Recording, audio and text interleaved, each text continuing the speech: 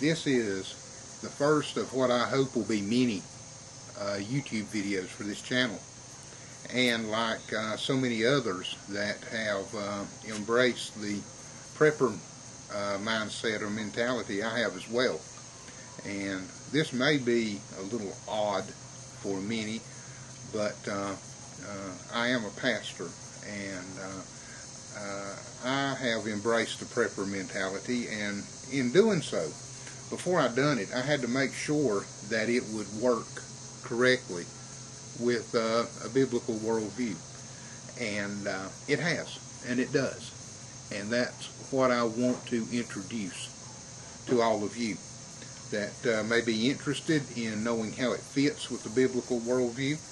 You may be interested whether it's appropriate for a Christian to involve themselves in the prepper mindset or in the prepper attitude. Well, let me assure you, if you've been involved with the prepping mentality or the prepping social group any length of time, you're familiar with the 3 B's. That would be beans, band-aids, and bullets. Well, I'm going to add a 4th one to that today. I'm going to add the Bible.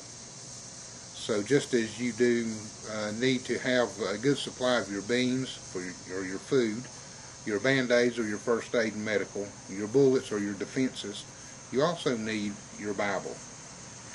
And I want to read with you this introductory video, if you will. I want to read to you some scripture. I'm going to be reading from Proverbs chapter 6. I'm going to begin reading with verse number 6. Go to the ant, thou sluggard, consider her ways, and be wise. Having which no guide, overseer, or ruler, provideth her meat in the summer, and gathereth her food in the harvest. How long wilt thou sleep, O sluggard? When wilt thou arise out of thy sleep? Yet a little sleep, a little slumber, a little folding of the hands to sleep. So shall thy poverty come as one that travelleth, and thy want as an armed man. What I just read to you was one of many pieces of scripture that will not only adapt to, but will provide proof of a biblical worldview for the prepping mentality. Look at the ant.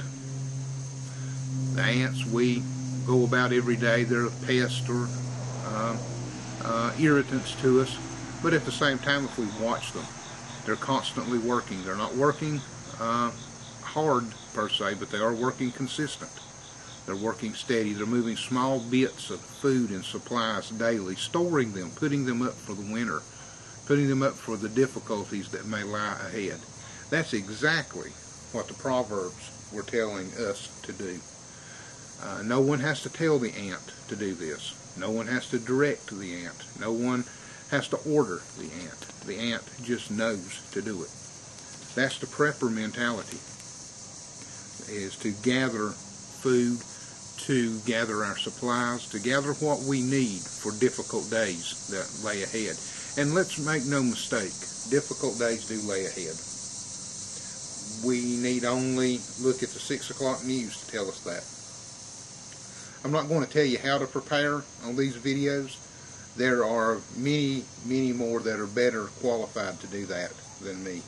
However, what I will do in these videos is offer you some encouragement, because when difficult times come, whether it is due to a WROL situation arising from the economy, from political turmoil, or from natural disasters, or from whatever, loneliness will set in. And loneliness can be your biggest enemy in a lot of situations. Another thing that I'm going to challenge each viewer to look at your faith. Where do you stand? Do you believe in God? If you do believe in God, do you have a relationship with Him through Jesus Christ? Yes, I will be promoting that. I will be pushing that forward.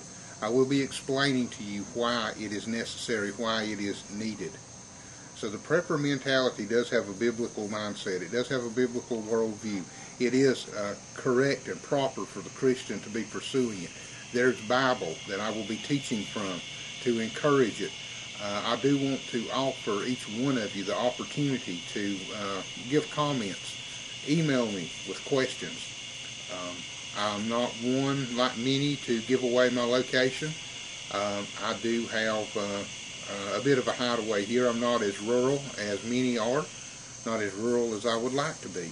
But at the same time, I do have myself in a better situation than a lot in this area. So as we move ahead, let's look at how God can play into and wants to play into the prepper mindset. Why it is biblical for you and I to be prepared.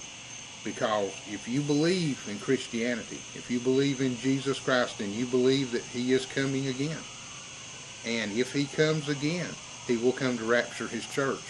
What takes place between now and then, we will have to endure as a church.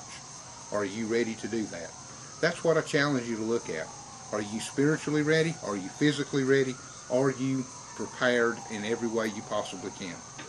Until next time, take care and God bless.